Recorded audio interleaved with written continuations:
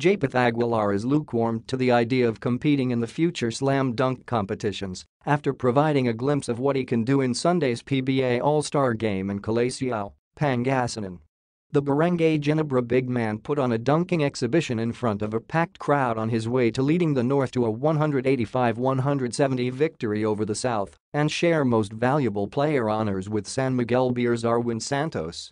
Aguilar's best dunk of the evening came when he leaped over the South's June Fajardo as if he was playing a game of Luksong Baka, another example of his capability to compete in the dunk competition.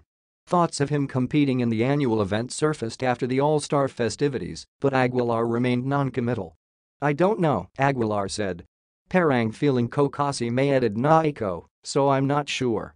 The 32-year-old participated in 2 slam dunk competitions but failed to reach the finals in his appearances in 2014 at the Mall of Asia Arena and 2015 in Puerto Princesa City, Palawan. "Ang ginawa ko naman sa game is mga power dunks, I don't know if I could do some flare dunks."